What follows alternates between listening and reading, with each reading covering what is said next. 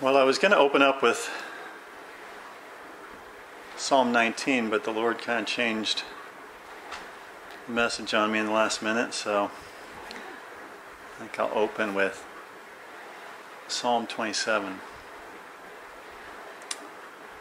The Lord is my light and my salvation. Whom shall I fear? The Lord is the strength of my life. Of whom shall I be afraid? Though the wicked, my enemies and my foes, come upon me to eat up my flesh, they stumbled and fell. Though a host should encamp against me, my heart shall not fear. Though war rise against me, in this will I be confident. One thing have I desired of the Lord, and that will I seek after, that I may dwell in the house of the Lord all the days of my life, to behold the beauty of the Lord, and to inquire in his temple. For in the time of trouble he shall hide me in his pavilion. In the secret of his tabernacle shall he hide me. He shall set me up upon a rock, and now shall my head be lifted up above mine enemies round about me. Therefore will I offer in his tabernacle sacrifices of joy. I will sing, yea, I will sing praises unto the Lord. Hear, O Lord, when I cry with my voice. Have mercy upon me and answer me. When thou saidest unto me, seek ye my face, my heart said unto thee, thy face, Lord, will I seek. Hide not thy face far from me. Put not away from your anger. Leave me not, neither forsake me, O God of my salvation. I missed a verse there, but when my mother and my father forsake me, then the Lord will take me up. Teach me thy way, O Lord, and lead me in a plain path because of my enemies. Deliver me over not unto the will of my enemies, because false witnesses have risen up against me, and such as breathe out cruelty. I believed to see the goodness of the Lord in the land of the living. Wait on the Lord, be of good courage, and he shall strengthen thine heart. Wait, I say, on the Lord.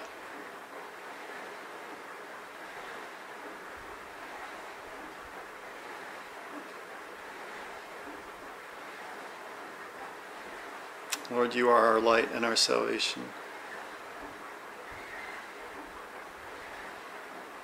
May our eye be single upon you, Lord. That our whole body would be full of light.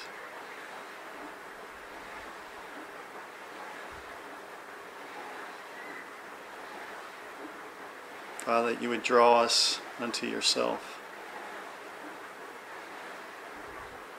That you would anoint us for intimacy, face-to-face intimacy. That we may know even as we are known.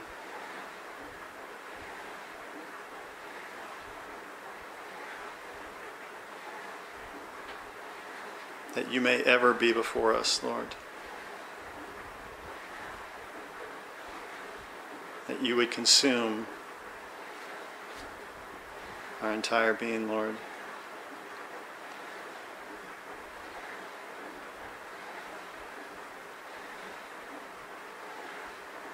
Father, I thank you for simplicity. For a simplicity of walking in your eternal paths. That we may step into the eternal realm of you, Father, of you, Jesus. Teach us your way, O Lord. There's another verse I forgot. Teach us your way, O Lord, and lead us in a plain path because of mine enemies.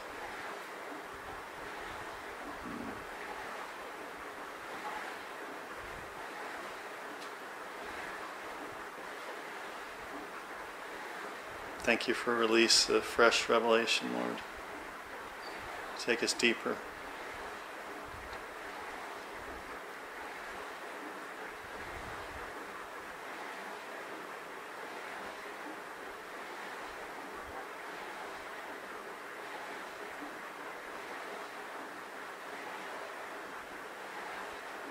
Father, that we would be filled with the consciousness of you.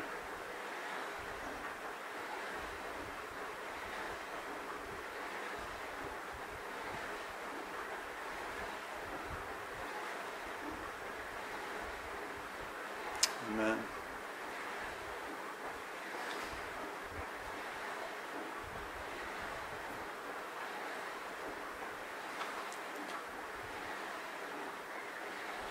I think we'll start in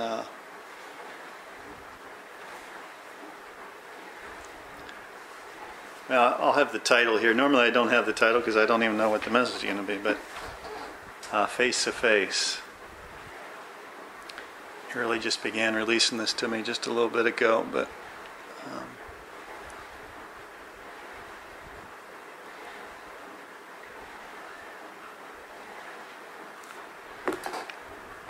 and so let's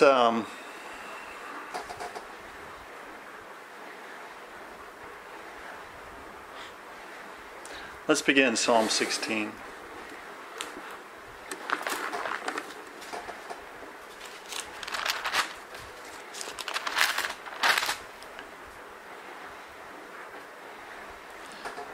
Psalm 16:1 says, "Preserve me, O God."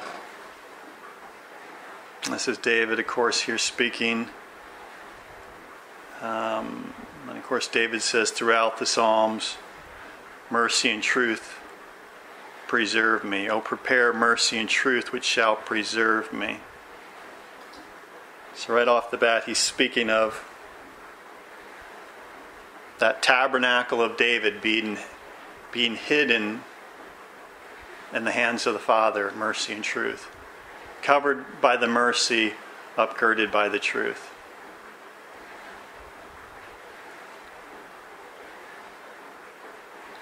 Which is the throne of heaven. "Preserve me, O God, for in thee do I put my trust." And then this verse 2 is, the King James tries to make sense of it, so they add these italicized words. It says, "O my soul," just toss that out. It's all italicized. It's not in the text. It's simply, "Thou hast said unto the Lord," which is Yahweh, "Thou hast said unto Yahweh, Thou my Lord." That art is not in there. "Thou hast said unto Yahweh, Thou my Lord, Thou my Adonai." Who is David's Adonai? Jesus, the Lord Jesus Christ. So David heard a conversation between the Son and the Father and said that Jesus was speaking to the Father and says, "You have said unto Yahweh, You, my Lord Jesus." And this is what Jesus said to the Father, "My goodness extendeth," is not in the text. Not is not in the text. "My goodness is to the saints that are in the earth, and to the excellent on whom is all my delight."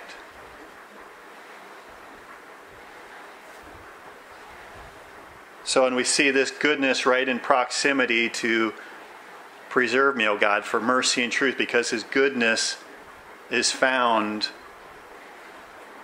in that place. In the hidden place. And as I recite Psalm 27 there, David was pursuing, "I believe, to see the goodness of the Lord in the land of the living."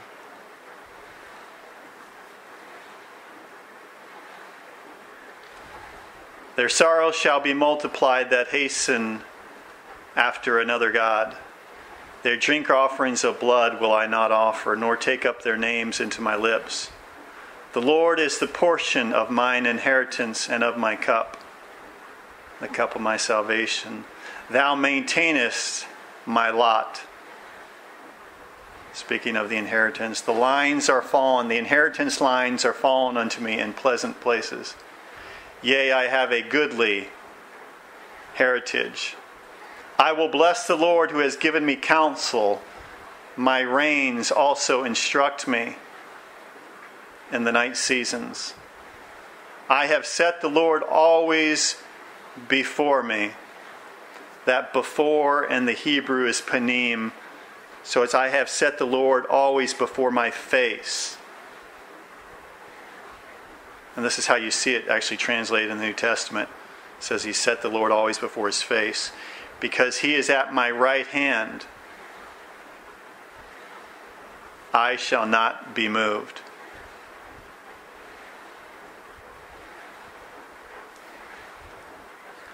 David came to a place, he found a place where he could set the Lord always before his face.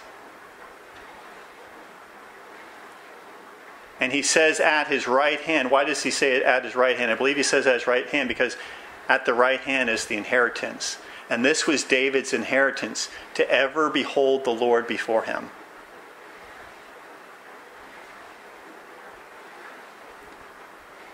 And the Lord began bringing me into this today.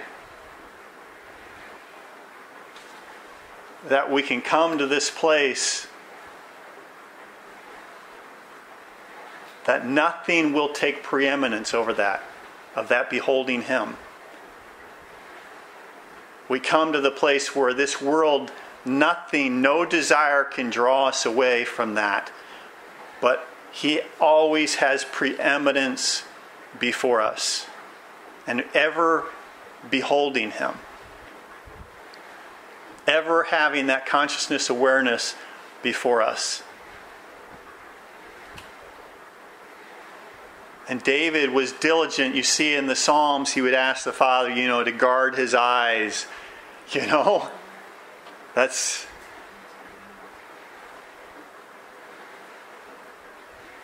And his lips, his tongue, his thoughts, his emotions.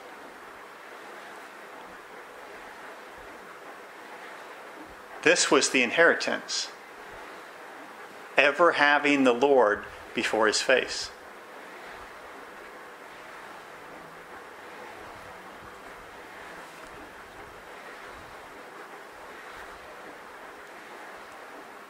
I have set the Lord always before me, before my face. Because he is at my right hand, I shall not be moved. In Psalm 116 it says, the Lord is at my right hand, I shall not be moved. What can man do to me?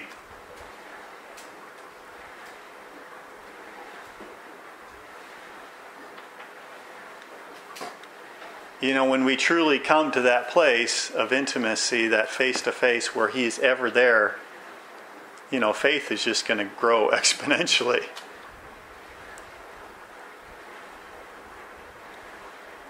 Because his goodness is there. His manifest presence is there.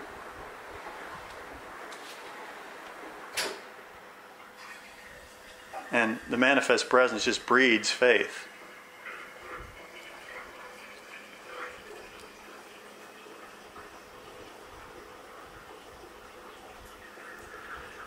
Therefore my heart is glad, and my glory rejoiceth, the King James says. Which is a good translation, but it's literally, if you look at Acts 2:26 actually quotes this, and it says, my tongue rejoices. So it gives revelation to what David's saying. My tongue rejoiceth. For thou wilt not leave my soul in hell, neither will I suffer thine Holy One to see corruption. Thou wilt show me the path of life. In thy presence, which is panim, in thy face. And here again, this is all quoted here in Acts 2:26 and following. It's translated there in the New Testament, in thy face. Not presence. This is presence there, yes, but the emphasis is on face. It's on face-to-face intimacy.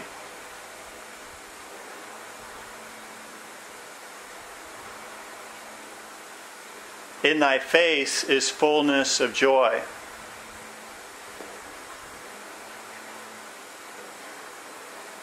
At thy right hand, or how does it put it?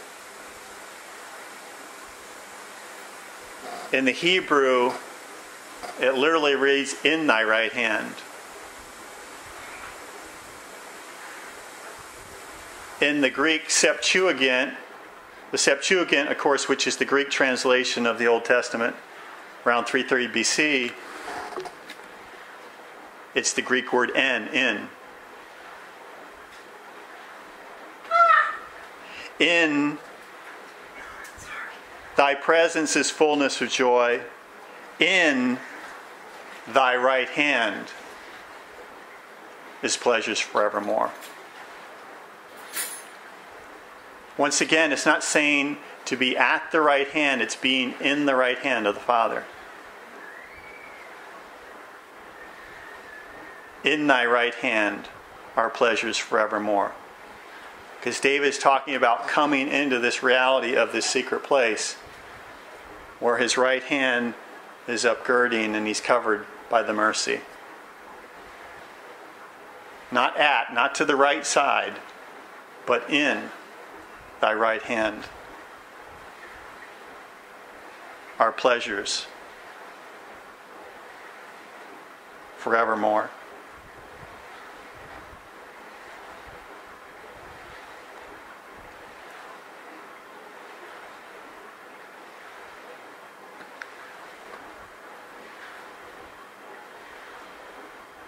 A face-to-face intimacy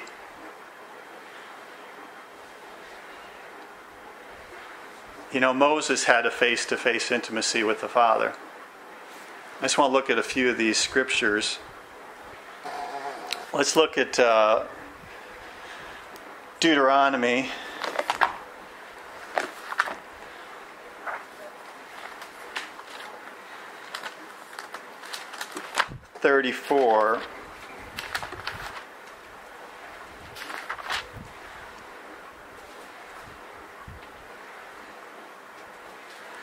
Deuteronomy chapter 34, verse 10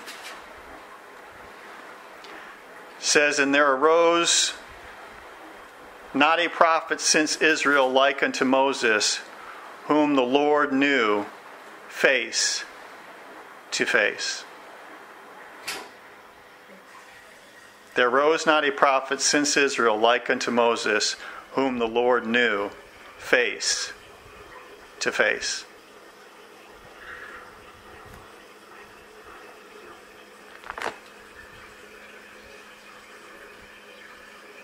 Turn to Numbers chapter 12.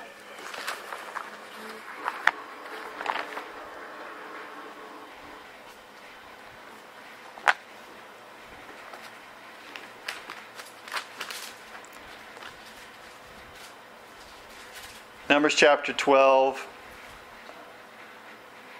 We'll just begin at verse 1 to get the context here.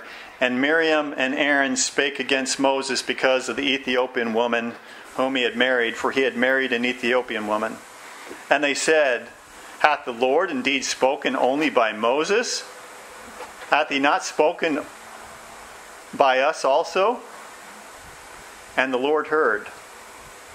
Now the man Moses was very meek. Actually in the Hebrew it's meek. So, meek in its perfection, you might say. Very meek. Above all the men which were upon the face of the earth. So this gives us a pretty good idea what it is required to come face to face.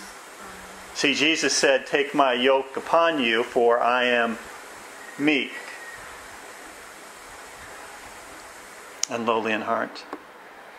Now the man Moses was very meek above all the men who were upon the face of the earth. And the Lord spake suddenly unto Moses and unto Aaron and unto Miriam. Come out, ye three, unto the tabernacle of the congregation. And they three came out, and the Lord came down in the pillar of the cloud and stood in the door of the tabernacle and called Aaron and Miriam, and they both came forth. Oh, oh. And he said, hear now my words. If there be a prophet among you, I, the Lord, will make myself known unto him in a vision, and will speak unto him in a dream. My servant Moses is not so, who is faithful in all mine house. With him will I speak mouth to mouth, even apparently or plainly, and not in dark speeches. And the similitude of the Lord shall he behold. So when it says he was face to face, didn't mean he could literally see the Father's face, but he could see a similitude.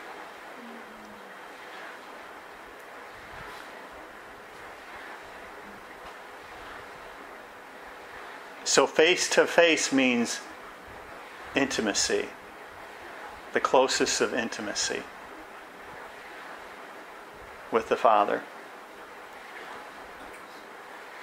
And the similitude of the Lord shall he behold. Wherefore then were ye not afraid to speak against my servant Moses? And you know the rest of the story. I won't go there. Well, put it this way. Miriam was humbled, wasn't she?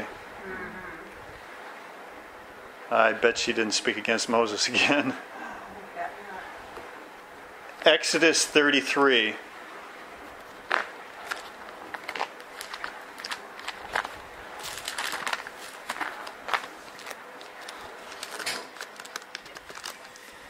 Exodus 33, verse 11. Well, let's go to verse 10 because we got the pillar here again. And all the people saw the cloudy pillar stand at the tabernacle door, and all the people rose up and worshipped, every man in his tent door.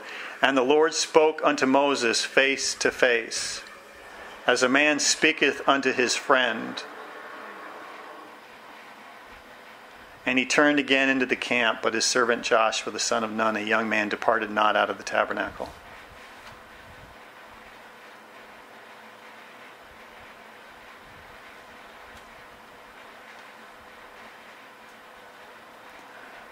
Let's turn to 2 John. I want to give you a little slant here on face to face. 2 John, second epistle of John.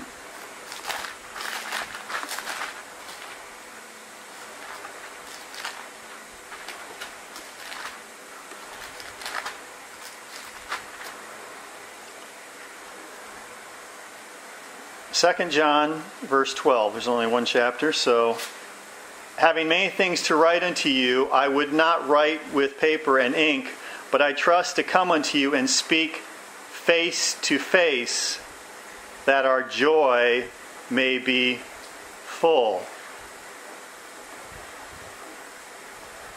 Where's fullness of joy? In that face to face. See what it's talking about? In his face is fullness of joy. He's talking about that face-to-face intimacy. The most intimate place. And they understood that, as John writes here, that this fullness of joy is in this face-to-face of speaking with you.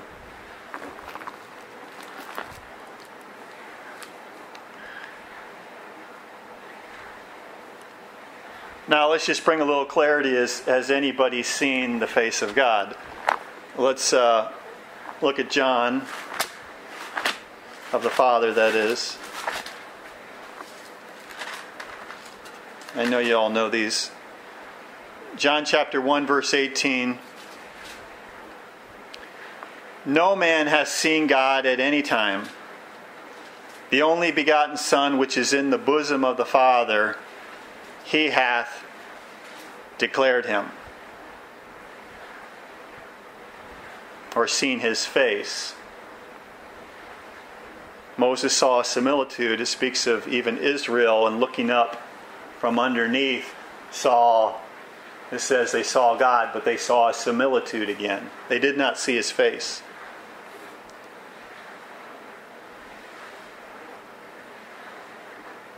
1 Timothy chapter 6.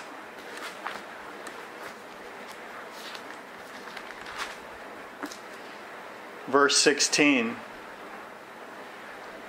Well, verse 15. Which in his times he shall show the blessed and only potentate, the King of kings, the Lord of lords, who only hath immortality, dwelling in the light which no man can approach unto, whom no man hath seen, nor can see, to whom be honor and power everlasting. Amen. Unapproachable light.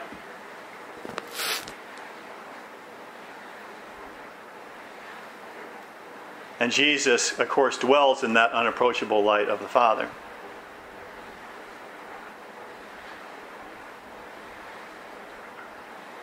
Of course, and the Father said unto Moses when he said, "Show me your glory," what did he say? "No man can see me and live."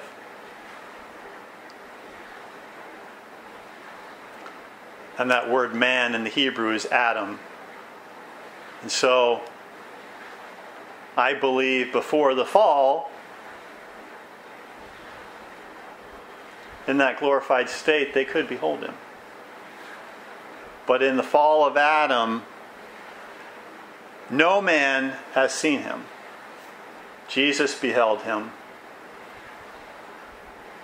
I do not believe that we can behold the Father's face until we are perfected, till we receive a glorified body and there's a perfection. Unapproachable light. So those that are saying, "I went into the cloud and saw the Father and beheld his face," all these things, the word's pretty clear. The word's pretty clear. So I don't care what their experience was. We need to know the truth and not come into that deception. We need to know the Scriptures. The Scriptures are very clear. Unapproachable light. And this is Paul speaking. He was, This is John speaking.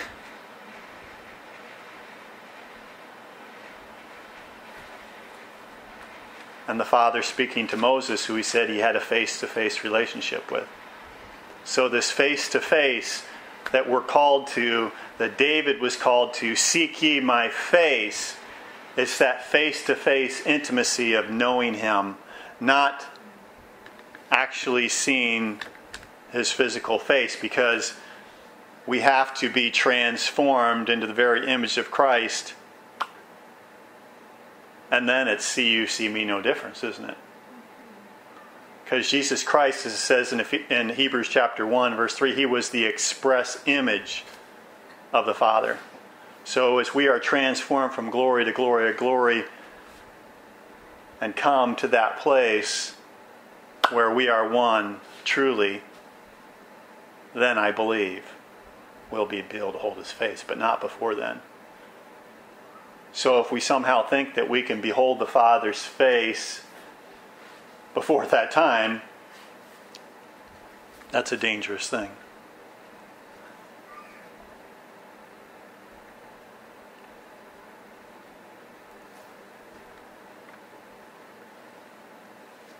But I do believe he wants to bring us to that place. But it's not on this side of perfection. And I don't believe that's too far away. I believe with where the Lord's taking us and the Son's receiving, glorified body. 21.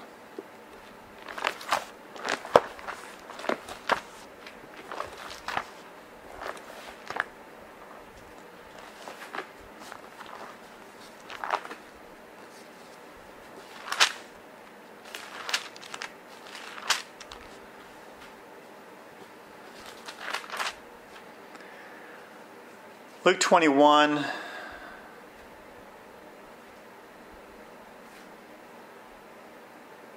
verse 25 says, "And there shall be signs in the sun and in the moon and in the stars, and upon the earth distress of nations with perplexity, the sea and the waves roaring, men's hearts failing them for fear and for looking after those things which are coming on the earth. For the powers of heaven shall be shaken, and then shall they see the Son of Man coming in a cloud with power and great glory." And then verse 28, Jesus says, "And when these things begin to come to pass, then look up and lift up your heads, for your redemption draweth nigh."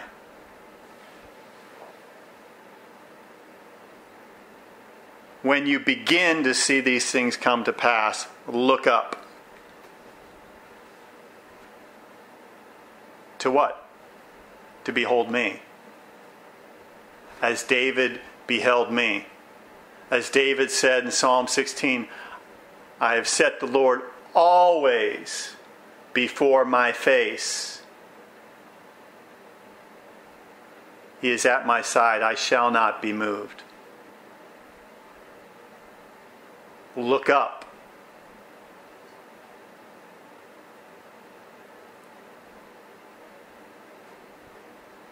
Yes, we can step into this.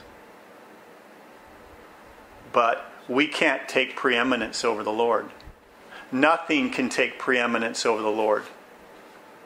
We cannot behold anything in this world. What is an evil eye? An evil eye is beholding anything but the Lord before us, that we allow to capture our heart, our emotion, our soul. It's evil. So when Jesus said, "Let your eye be single," what do you think on? Him.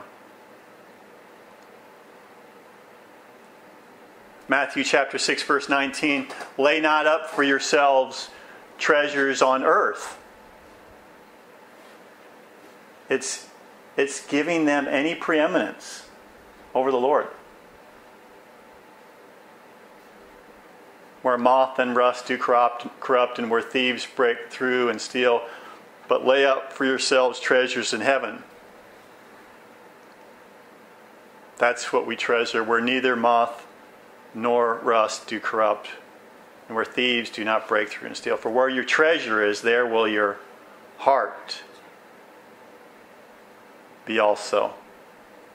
The lamp of the body is the eye. Therefore, if your eye is single, your whole body shall be full of light.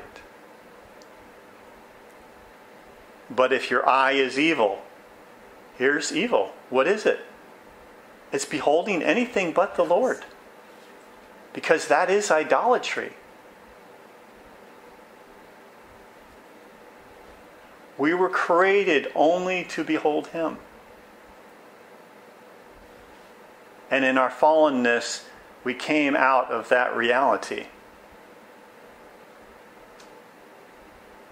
And here, as we're coming to the end of the age, He's going to bring us back into this place. And David was given to us for a witness, a leader and a commander to the people, to bring us into the revelation of beholding the Lord ever before our face.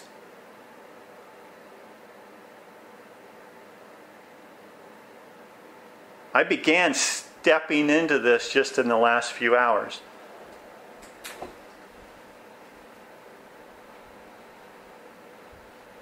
And practicing that discipline, even I was driving over here, something that would try and there's an anointing for it. David was anointed with holy oil. And you know who I believe carries this anointing? It's the angel of His face. To behold His face. See, where was the angel of His face? He was upon the cloud of glory, which is over the four living creatures, which are the four faces of Christ. Wow. And he is the one who met Moses at the burning bush. The same one that met Ezekiel. The same one that led Israel through the wilderness. And Moses had a face-to-face with the Father.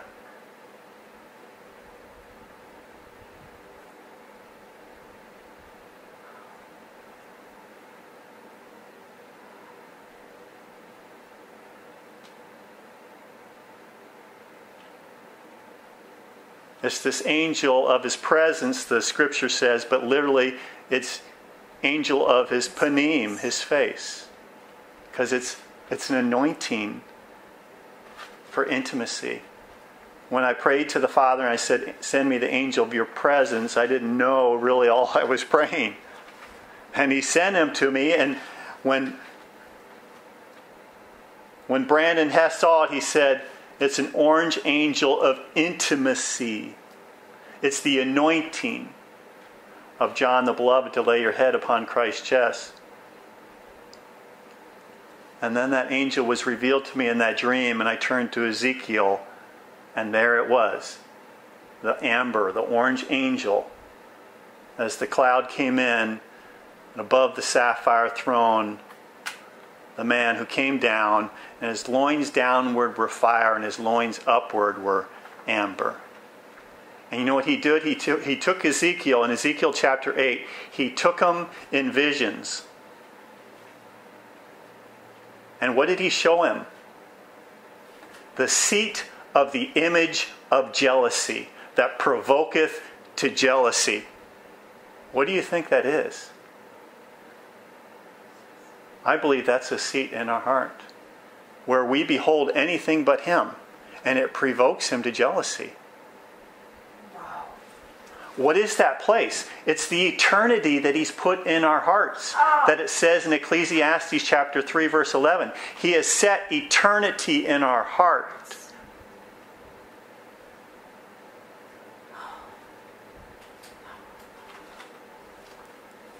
And it's this place that the Lord is to put his throne on. He's to be enthroned there, and we're only beholding him.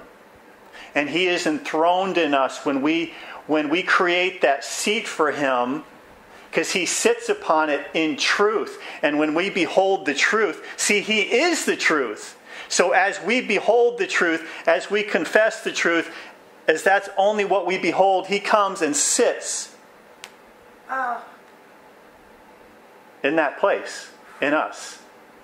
In mercy the throne is established, and he shall sit upon it in truth. Not only in the third heaven is he sitting in the Father's right hand in the throne, but the tabernacle of David is bringing us into Revelation, where the first heaven, which I believe is in us, that's that eternity is set in our hearts. He comes and sits there. See, that's the King of glory shall come in. See, what's before that? Lift up your heads. But lifting up the heads is the eye being single, only on him. I will behold thy face always. Before my face always is the Lord. See, what is Psalm 24? This is the generation of those that seek him, that seek thy face.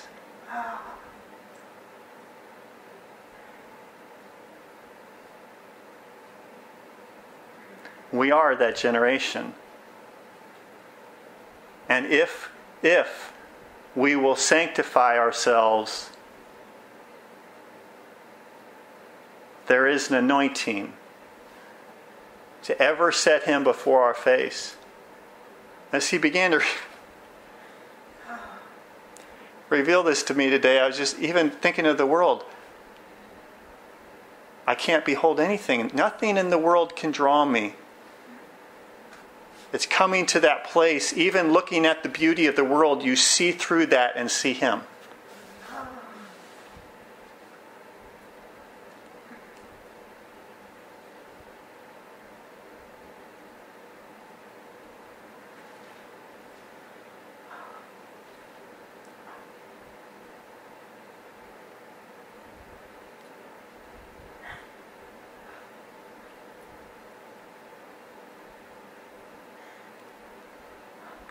But who will ascend that hill to that place where we can enter into that? We will not lift our soul up into vanity. So what does that mean? We cannot behold anything of this world. We cannot give ourselves to anything of this world. That would provoke him to jealousy, that would take that seat. The image of jealousy that provoketh to jealousy. The seed of the image of jealousy that provoketh to jealousy. And as it says farther down there in Ezekiel chapter 8, each man in the chambers of his own imagery.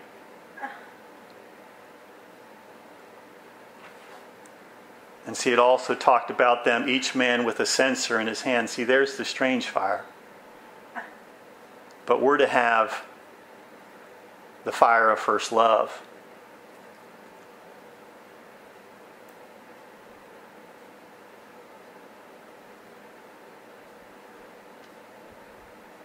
And I believe this anointing brings us back into that fire of first love. And an anointing to ever just behold his face.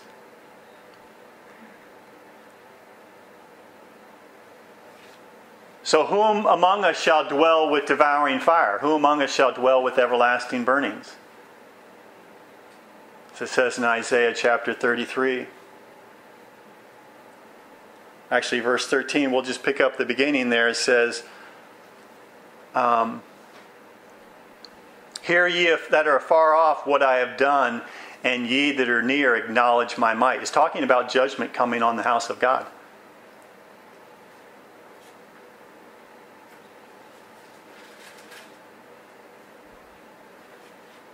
The sinners in Zion are afraid. Fearfulness has surprised the hypocrites. Who among us shall dwell with devouring fire? Who among us shall dwell with everlasting burnings? This is what we're talking about. To come see, as he's revealing this to me, I believe, as Christ becomes enthroned in us, his glory becomes enthroned in us, we are then coming into the throne, into the third heaven. We are overcoming. To he who overcomes will I grant to sit with me in my throne.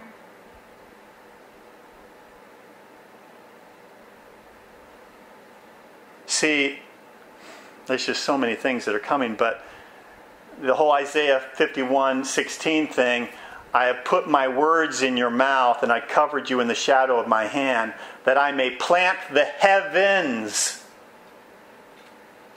See, it's his word planting the heavens. And where does Christ sit? On the truth. In mercy the throne is established, and he shall sit upon it in truth. So as he is the truth, and as we begin to come into agreement with the truth, then he can inhabit us, he can sit in us. Amen. In the throne in us. Amen. Just as he is sitting in the Father's right hand.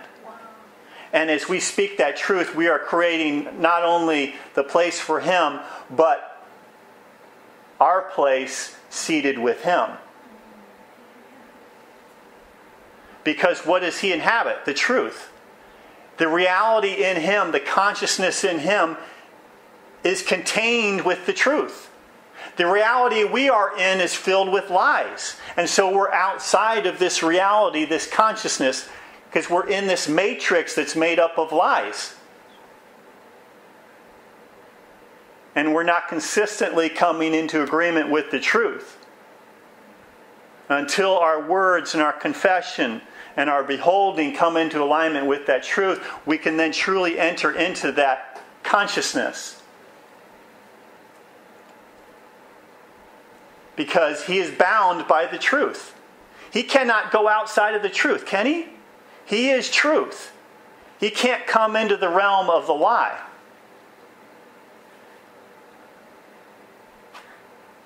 And so as long as we live within the framework of the lies and the lie, we can't fully enter into that reality. And there's the simplicity of, I will put my words in your mouth and cover you with the shadow of my hand, my mercy. It's speaking that word. And I create the fruit of the lips. Isaiah 57:19. I create the fruit of the lips.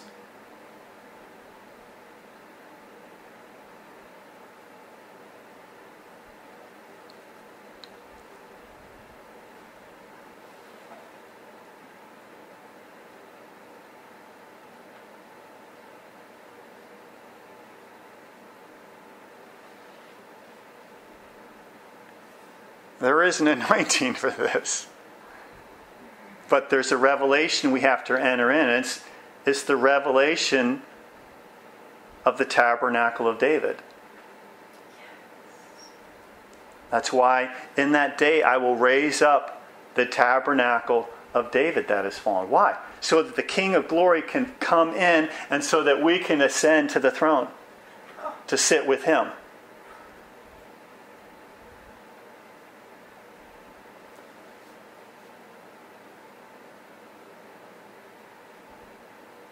And there we see Revelation 12, the woman birthing the man-child, and they are caught up to the throne. And they overcame by the blood of the Lamb and the word of their testimony. See, there's establishing the seat with the truth.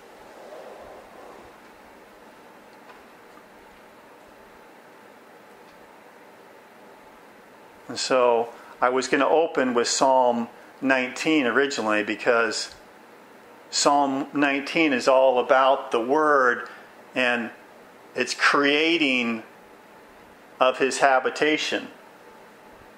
And of course at the end David says, let the words of my mouth and the meditation of my heart be acceptable in your sight, O Lord, my strength and my Redeemer. See, as you begin to come into the revelation and your understanding of why, I'm not just saying this just to...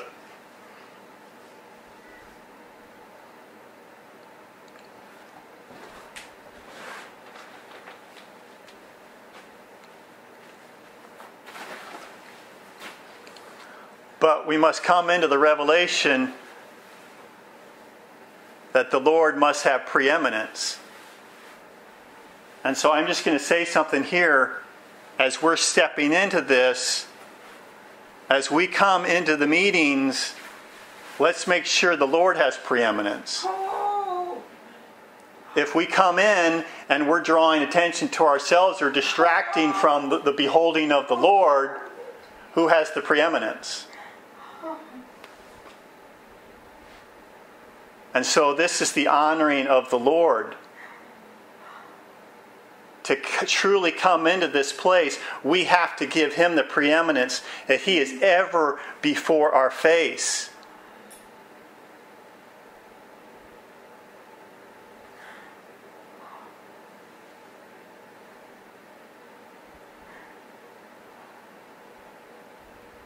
And in our lack of revelation, we've done those things. But as we enter into these things, let's honor the Lord. You know, what if when the Lord manifests His presence, instead of us acting, what if we were just in silence before Him, in just awe of Him?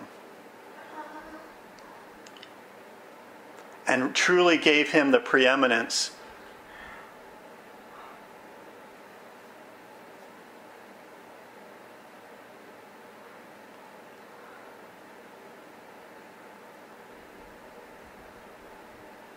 As King. As the Lord that paid the price so that we could have this goodness. Yahweh, my goodness is to the saints of the earth and to the excellent in whom is my delight. This manifest presence that abides when we will ever behold the Lord before our face. Oh.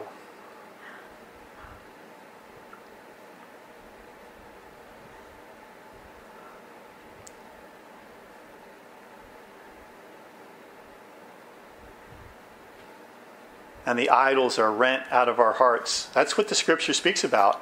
I will take the idols out of their heart. How is that happening? It's the eye becoming single, that the whole body may be full of light. And your eye is evil. So what's the evil eye? It's beholding anything but the Lord.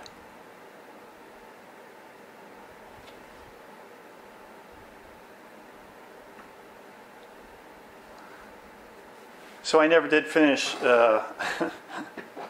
Isaiah chapter 33 because I was making a point. Who among us shall dwell with devouring fire? Who among us shall dwell with everlasting burnings? He that walketh righteously, and what? And speaketh uprightly. Walketh righteously. See, there's walking in his mercy. And speaketh uprightly. There's the truth. That despises the gain of oppressions, that shaketh his hands of holding of bribes. That, what? Stoppeth his ears from hearing of evil, is it? Or hearing of evil? And shuteth his eyes from seeing of blood, or is it the other way around? I always get that one. Stoppeth his ears from hearing blood, and shutteth his. So let me ask you this. How do we apply that? Stoppeth his ears from hearing of blood, and shutteth his eyes from seeing of evil. Can we, in the revelation of that, can we truly watch the news? No. Can we read the news? No. I'm trying to be really practical because I've made this point many times. But this is what we're pressing towards. To ever behold him before our face. Nothing will take preeminence over him. Since when did we have to know the news? See, what is more important, knowing what the devil is doing or knowing our Lord? Isn't that really what's happening? It's taking preeminence over beholding him. Did Jesus say, well, before I pray, I need you disciples to go out and bring all the news to me? Did he do that?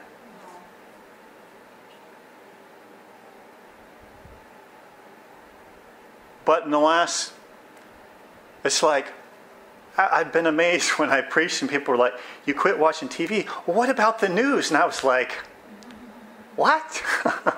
When did that become this need? A need to know, isn't it? A need to know. But it's a need to know that's filling our need to know for the Lord. And we're filling it with an image of jealousy that provokes to jealousy.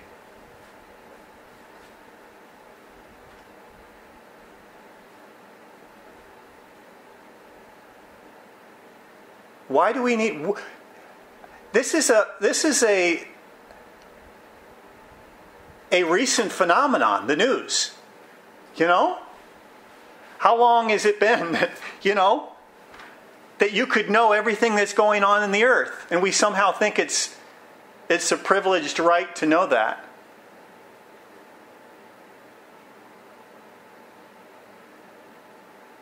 Yeah, it's the enemy hooking us away from beholding the Lord. It's astounding to me, great men. Who was the man that Lester Sumrall came up to his door? Smith Wigglesworth. People read these books all the time. I want to walk like Smith Wigglesworth. And they read the book, and he wouldn't even allow the newspaper in his house. We ought to get a clue,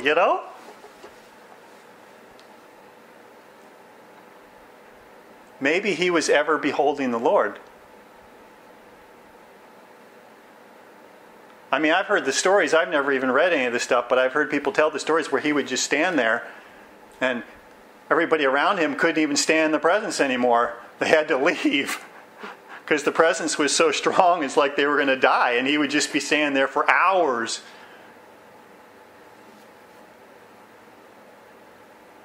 I think he tapped into something.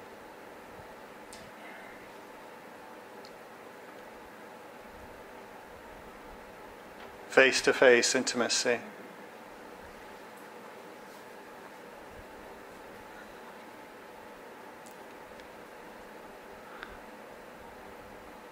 Let's just one more scripture here. Exodus 25.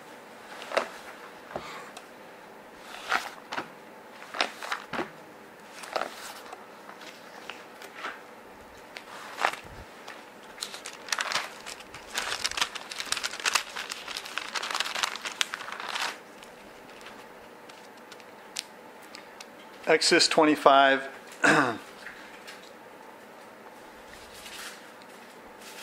Verse 19, this is the making of the tabernacle, or the Ark of the Covenant. And Exodus 25, verse 19, make one cherub on one end, verse 18, and thou shalt make two cherubims of gold, of beaten work shalt thou make them, and the two ends of the mercy seat.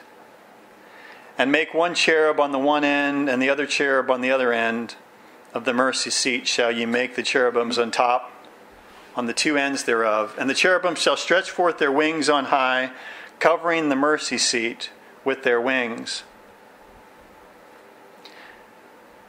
There's covering us with his feathers, Psalm 91.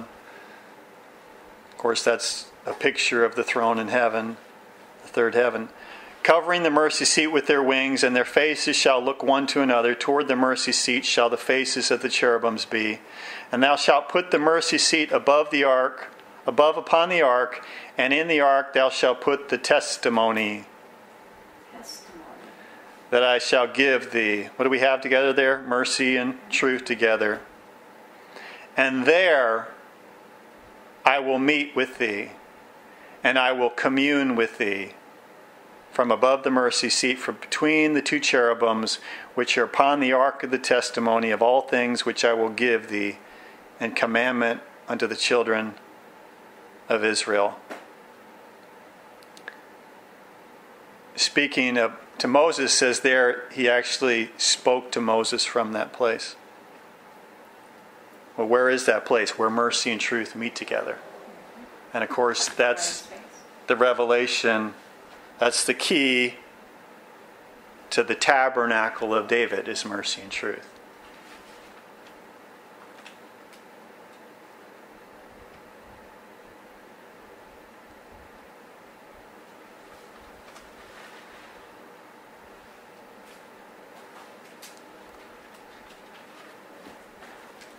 So it's for such a time as this.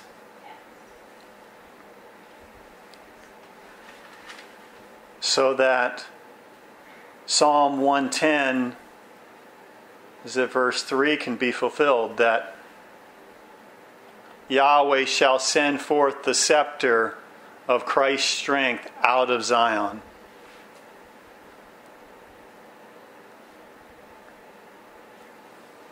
Thy people shall be willing in the day of thy power, in the beauties of holiness. From the womb of the morning thou hast the dew of thy youth.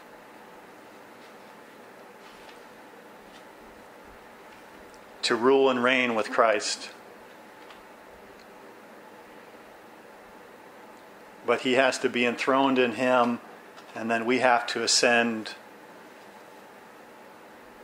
into the throne of the third heaven through the renewing of our mind, and he shall sit upon it in truth, in the tabernacle of David. See, he's sitting in that revelation in us.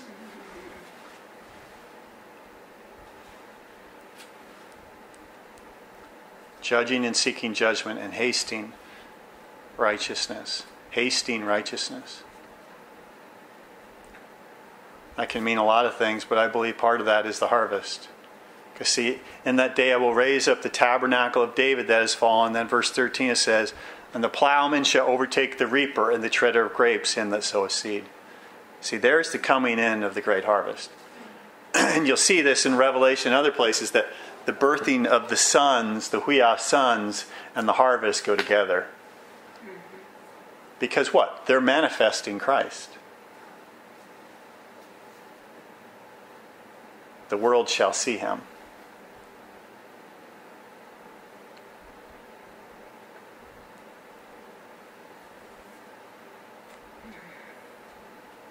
So, Father, thank you for kissing us with revelation, Lord.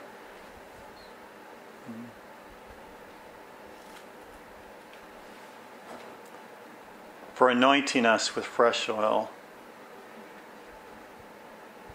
Lord, I ask that your angel of your face would anoint us with intimacy.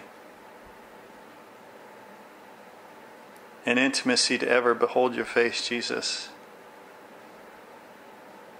That we set you always before us, before our face.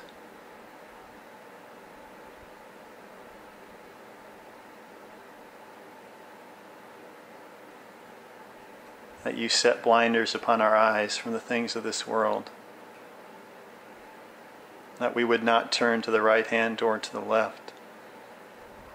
That we would walk in your eternal destiny and the eternal paths of mercy and truth. They would meet together in the way of peace.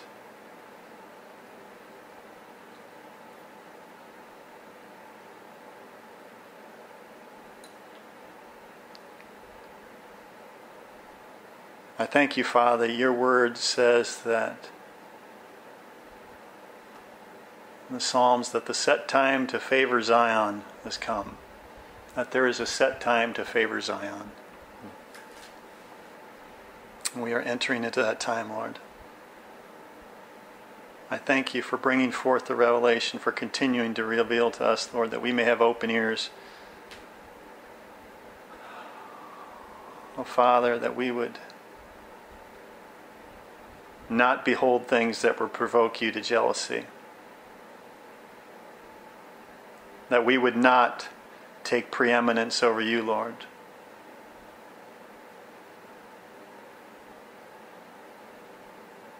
That you may sit in the seat of our hearts.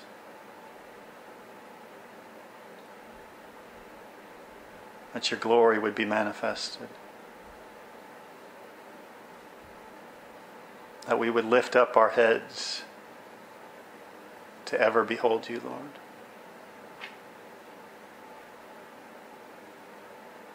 That our eye would be single. That our whole body would be full of light. That we would know the height, the depth, the breadth, the length. Where your hand leads us, your right hand holds us. That we would know the love of Christ that passes knowledge, that we might be filled with all the fullness of you, Father. Now unto you who are able to do exceeding abundantly. Father, I ask it, I think it. I can think it, I can imagine it. According to the power that worketh in us, unto you be glory in the saints and the church throughout all ages, world without end.